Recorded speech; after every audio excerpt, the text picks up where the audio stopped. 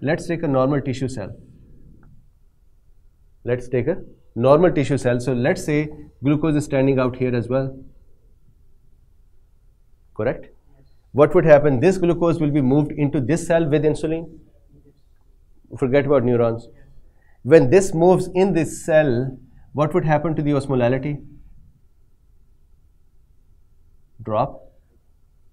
This osmolality drop is universal in the body, right? Which will cause what? Movement of water into the cells regardless of glucose movement, right?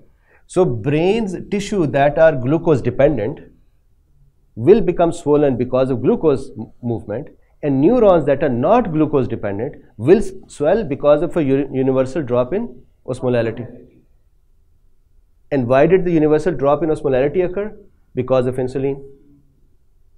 So rest of the body picked up glucose, caused reduction in osmolality. That caused increased volume in the extracellular fluid. That volume is going to start shifting in all cells, including neurons.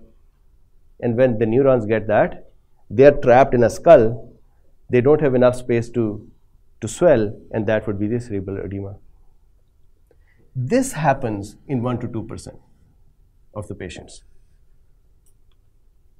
right? And then 20 to 40% of those will die, and normally this is a problem of the young. So one of the principles, as we said over here, principles of treatment, one of the principles of treatment is do not rapidly correct the volume problems and glucose issues levels because of this, right? So if I can tell you a few principles to keep in mind, first principle is correct the volume.